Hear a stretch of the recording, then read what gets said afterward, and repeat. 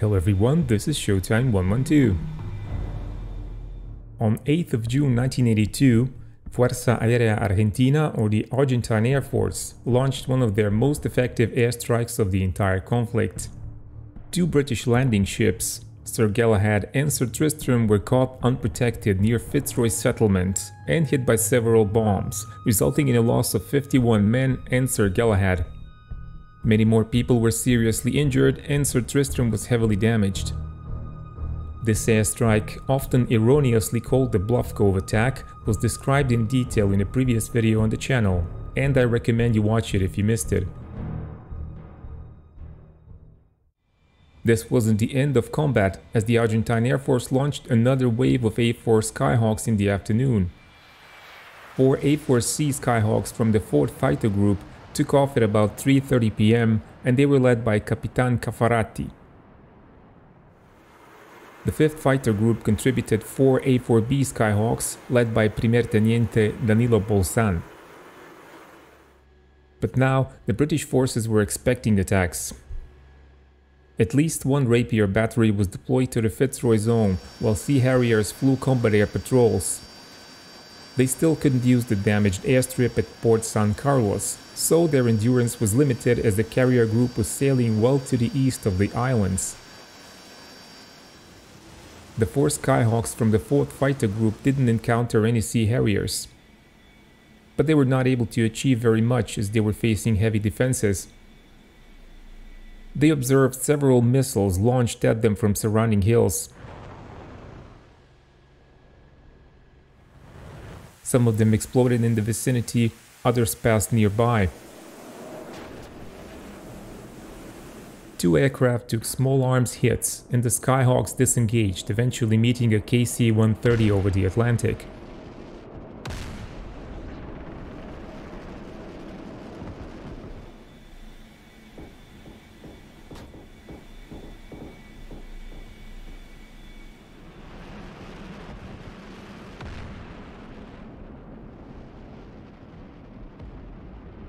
Four of the Skyhawks from the 5th Fighter Group also reached the Falklands, arriving to Fitzroy area from the north, flying parallel to the hills around Port Stanley.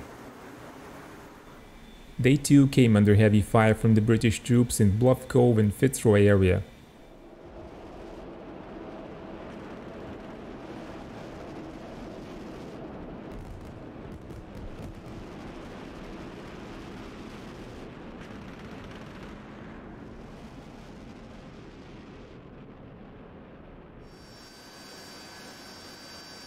Flight Lieutenant David Morgan and Lieutenant David Smith from Royal Navy's 800 Squadron took off in their Sea Harriers from HMS Hermes. Morgan was at the time an RAF officer attached to the Royal Navy. He had previously been credited a maneuvering kill of an Argentine Puma helicopter which crashed while trying to avoid his attack. David Smith also had a credited kill, an Argentine Dagger. As Morgan and Smith were flying west, they were still ignorant of the attack on Sir Galahad and Sir Tristram. After reaching their cap station north of Lively Island, they were only informed by the previous pair of Sea Harriers they were relieving that the situation would soon become obvious. As they got closer, thick black smoke rising from damaged landing ships became clearly visible. Morgan and Smith remained at 10,000 feet and scanned the zone visually. Their radars were not very useful in a look-down mode, especially over land. Their eyes were the only means of detecting the enemy.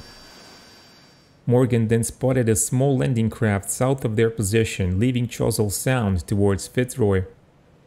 This landing craft belonged to HMS Fearless, and he was transporting a Land Rover and troops towards Bluff Cove.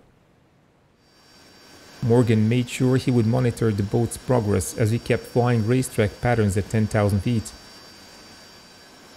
As the sun was setting, Morgan was not particularly looking forward to his first night carrier landing.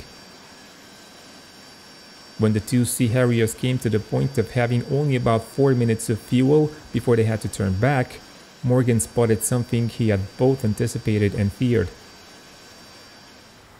An A-4 Skyhawk appeared low over the sea and attacked the landing craft.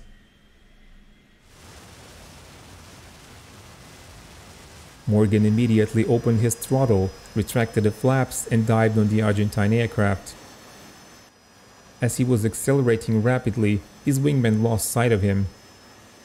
Normally, a pilot in Morgan's position would have to make sure that he was safe from a counterattack from his target's wingman, but he forgot any caution and rushed to help the landing craft.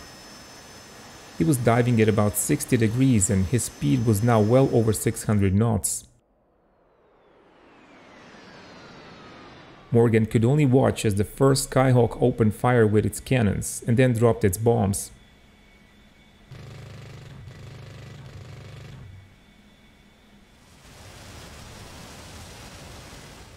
They fell short.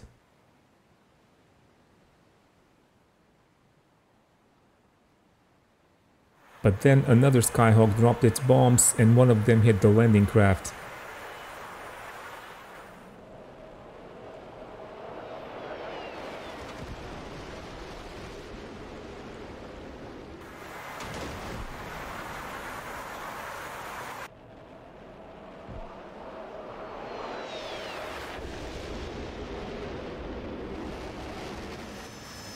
Morgan was now determined to make the Skyhawk pilots pay. As he was closing rapidly, he spotted another Skyhawk to the left.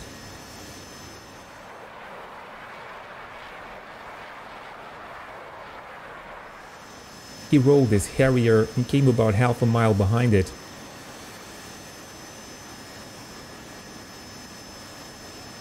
He heard the high-pitched sound of his AIM-9L Seeker and launched one missile against the third Skyhawk. As it left the rail, the shock wave rolled the Harrier rapidly to the right, less than 100 feet above the sea. Morgan rolled back and watched the Sidewinder impact the Skyhawk directly.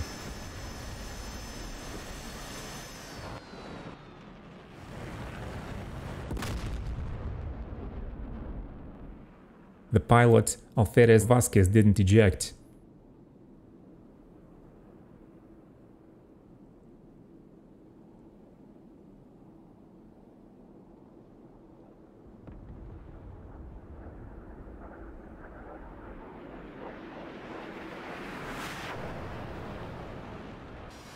Morgan now had Skyhawk number 2 right ahead of him. What he didn't know was that there was a fourth Skyhawk right behind him. It was flown by Primer Teniente Hector Sanchez, and Morgan didn't notice him being focused on his target.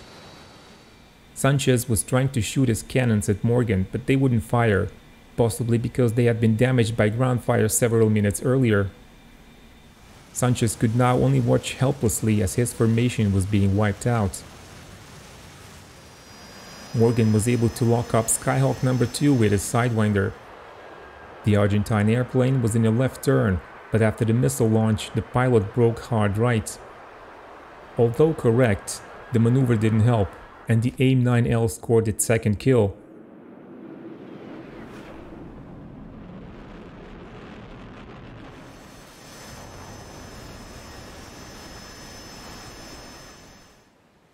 The pilot, Teniente Juan Araraz, managed to eject at the last moment but failed to survive the ejection.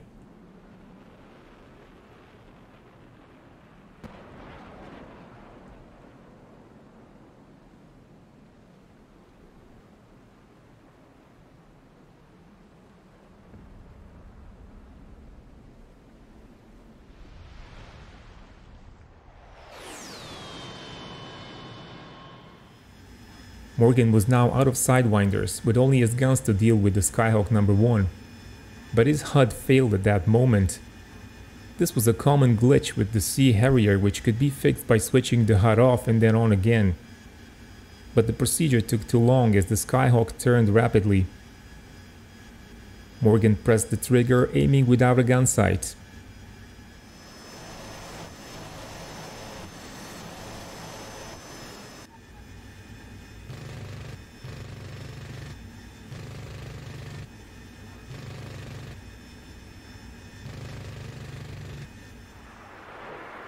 No rounds hit, but then his wingman warned him to pull up because he was being fired at.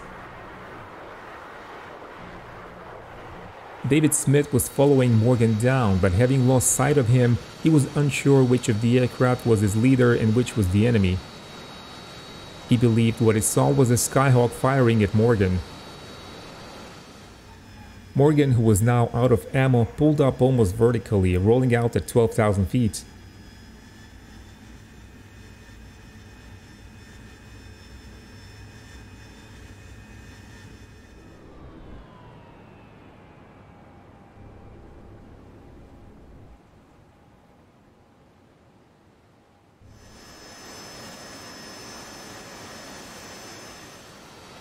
He could observe a white trail accelerating towards the A-4. It was so low that it seemed like a torpedo launch to him. This was of course Lieutenant David Smith, who launched an AIM-9 from about maximum range.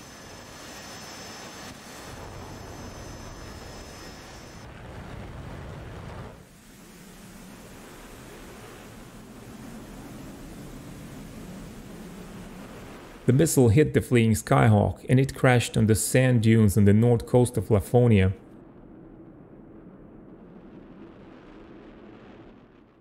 The pilot, Primer Teniente Bolsan, didn't survive either.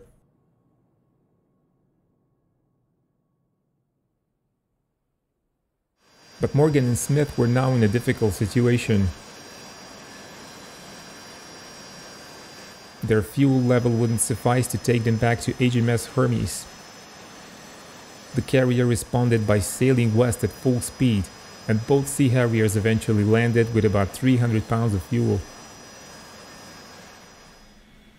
The only survivor of the Argentine flight, Hector Sanchez, also barely returned to base, finding a KC-130 tanker at the last moment. Despite their great courage, Skyhawk pilots were unable to achieve very much against a well-prepared defense with Sea Harriers on patrol. Don't forget to press the like button. If you liked the video, join our Patreon supporters or donate on PayPal, because that's the only way of keeping the channel in business. Thank you and keep watching Showtime 112.